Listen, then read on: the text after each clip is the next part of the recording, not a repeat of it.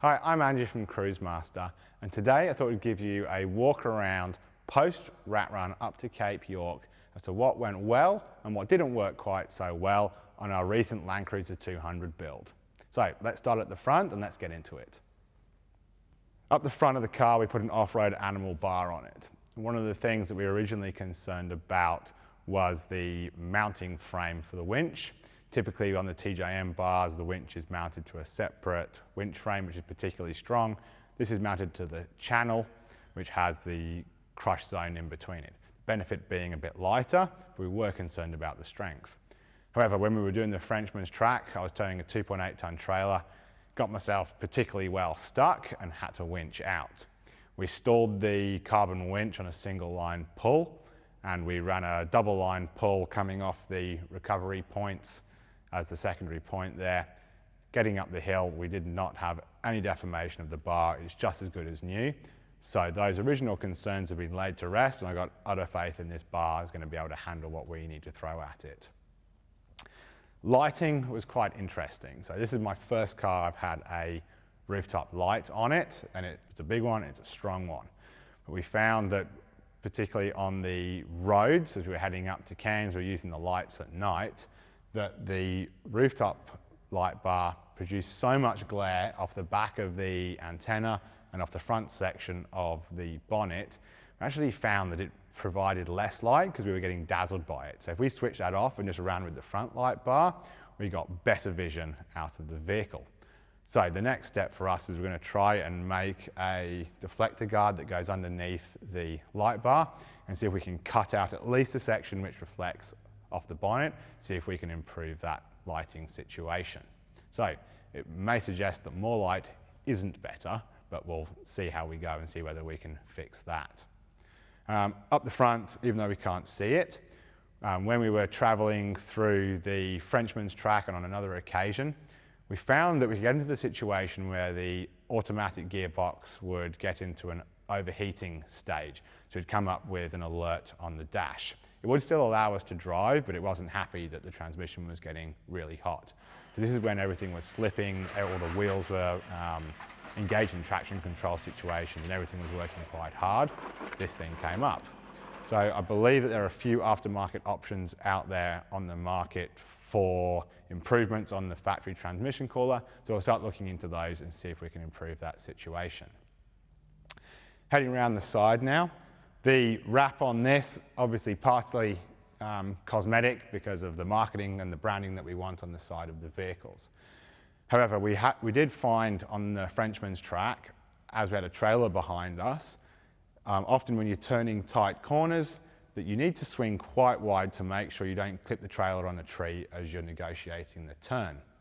As such, it means that you have to push the car right out into the outside of the corner, in some cases past the outside of the corner and into the bush to safely negotiate it. And what that means is one corner of the vehicle ends up in the bush and potentially getting scratched. But having the wrap on the car has protected the paint substantially, so we don't have more paint damage. So if you're towing a trailer through tight tracks, it might be something you might want to consider, putting some clear PPF on the car or something like that, so you can protect your paint.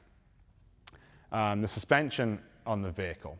This is a Jmacx AEV kit with King's shocks, and it's got to be the best sorted suspension that I have had on corrugations in the multiple four-wheel drives I've owned.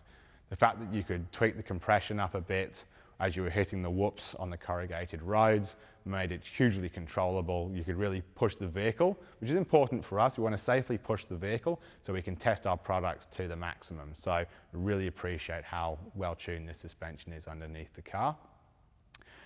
Also in the suspension system, we got some KAON rear shock guards just before we left. They protect the rods on the rear shocks from getting stone damage on our travels. As I was coming out of the Pasco Creek on the Frenchman's, I smashed one into a rock and it did quite a bit of damage to it. It's bent it and all that type of thing. However, it's still absolutely usable. Got in there with a pry bar, moved it a bit away from the shock body, and it lasted the rest of the trip. So even though it's completely mounted, it still performed its function. So really impressed with that product.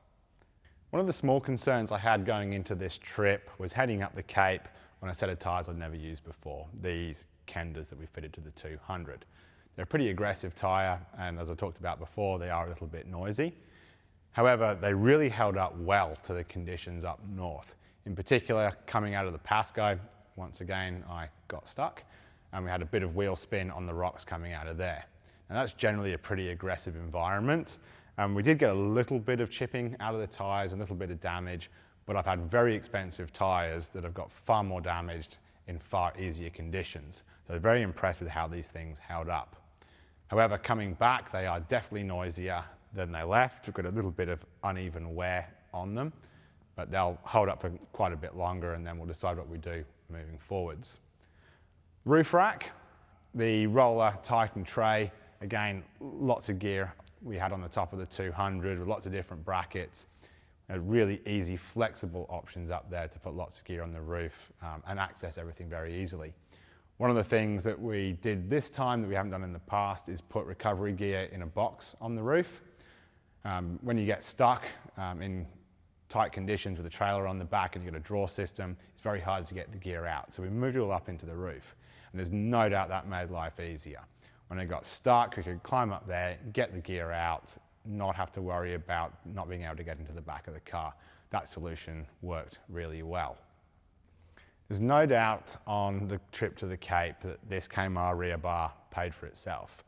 As I was heading into the Pasco, I slid the back end of the car into a bank and smacked the Kaymar bar against it. Unfortunately, it wasn't all on camera, as always the best bits aren't. However, I'm convinced that it saved the back end of this car. It definitely would have made massive panel damage to the back of it, as well as taken out a tail light. So at the end of the day, I think what this means is if you're going to be tackling those types of tracks, particularly the trailer one where it can push you around a bit, this product gives you utter confidence in the ability to be able to handle that without having more damage. All right, so let's head around the back and I'll show you in the back of the car. As we covered in the walk around originally of the 200, I talked about what we did in the back of the vehicle here. Unlike previous builds, I opted for not putting a draw system in because I wanted to manage weight. And in particular, what we found with this setup is the amount of space it gives you. So I had 3 people in this car, all the camping gear, clothes bags, sleeping bags, all that type of stuff. I could stack it on the right-hand side, still have access to the fridge, access to the air gear, some of the tools and all that type of stuff, without having to have a full draw system. I'm absolutely convinced if I did have a full draw system in this vehicle, even with a cargo barrier and a fridge divider, I would not have been able to fit all that stuff in. It would have meant everything would have had to go partly in the back and some on the roof as well, which would have just been an absolute pain. So really happy with how this layout went. All right, let's head round into the car and I'll show you what we particularly liked on the interior of the vehicle. On our rat runs, we're getting in and out of the cars all the time. We're doing that to get the drone in the air for the videos. We're getting underneath the trailers to make sure that the products are all going well and the prototypes are not having any problems. As such, we often drag in a lot of dust and dirt into the vehicles over the 2 weeks on the road. So managing that is really important. In particular, in our vehicles, we have the SupaFit seat covers of the denim variety, comfortable to sit on, but also protect the seat underneath from all that dust and grime that we drag in. And floor mats as well, got Maxliner ones in these. They really protected the carpet in the vehicles from all that dirt and dust. Really easy to clean out because they overlap the kick panel there. So actually on the trip, I did brush it out at one point just to manage it because otherwise we were going to drown in dust in the inside of the vehicle. So really appreciate those products. Also, when it comes to ease of use, for the first time, I've got remote control for the winch, and that remote control is actually on the dash. It's not a separate remote, and that was hardwired into the control box by our fitter. When he first suggested it, I thought it might be a bit of a gimmick, but I thought we'd give it a go and see how it worked. But just having it there close to hand really made a big difference when it comes to winching in hard conditions. So that's it for the walk around post rat run on the 200 series. So where to from here? Next thing we're going to have a look at is an engine reflash and a transmission reflash. We were doing about 24 litres per 100 pretty continuously on the trip. We found that was because the gearbox was hunting quite a bit, trying to find the right gear, whether it was going to lock up and stuff like that. which is greatly improved with those types of modifications. We found in particular at about 110, the gearbox would start locking in and we get into 6th and the fuel consumption would drop. So if we can bring that down a bit, I think over time we'll get far better fuel economy from this vehicle. Also, we're going to have a look at the transmission cooler situation we talked about earlier. And finally, I think the vehicle would really benefit from a couple of diff locks in it. The traction control is good and it works well with the trailer nut on the back, but I did find it did get a bit limited when the tracks got particularly tough, and that's where the 100% traction from the diff locks would make a massive difference. So we've got a couple more videos out of our Cruisemaster BT50 and the Kaymar Y62 Patrol that we also took in the R.A.T run.